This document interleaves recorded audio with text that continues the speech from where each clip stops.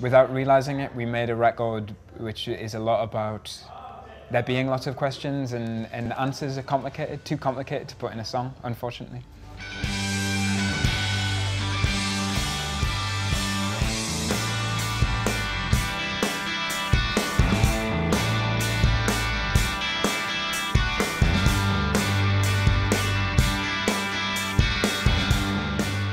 But protest by its very nature is a question.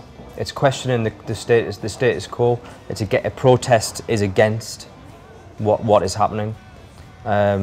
So it's not necessarily an answer, but it's a way of raising the question, and that's the important thing I think music can do.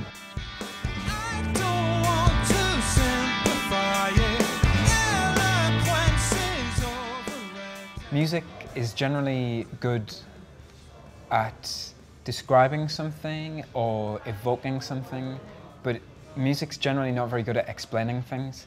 And a good answer is usually should be a real explanation.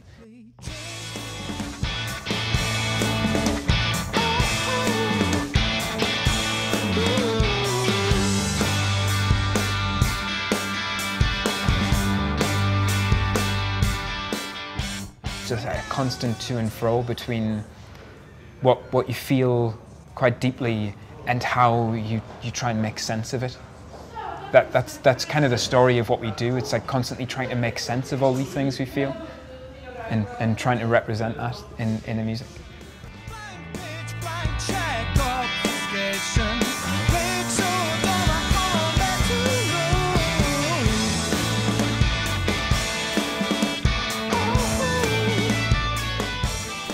You know, I get bored quite easily with music that I can understand straight away. And quite a lot of pop music I can understand straight away. It's like, oh, they've done this, and they've done this, and they've done this, and it fits together that way. Oh yeah, that's fine. And then I don't have to ever hear it again. So, some music has like this immediate emotional pull, but it's usually because I want to understand more, I want to hear it again, I want to try and like get deeper into it. And some pop music actually like totally does that. I mean, one of the things, some of the things we listened to when we were making the record, it's like there were certain Justin Timberlake songs from the first Justin Timberlake album that like they just have such a great sound and really have like energy and complexity in them.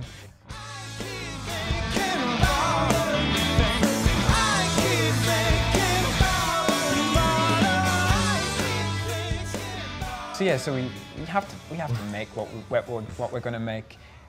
Towards the end of recording each album, we always say like, you know, this is the one people really aren't going to like. Oh well, and then we do it anyway because, you know, we're like driven to make it, not by commercial considerations. If we wanted to make money, we would get other jobs.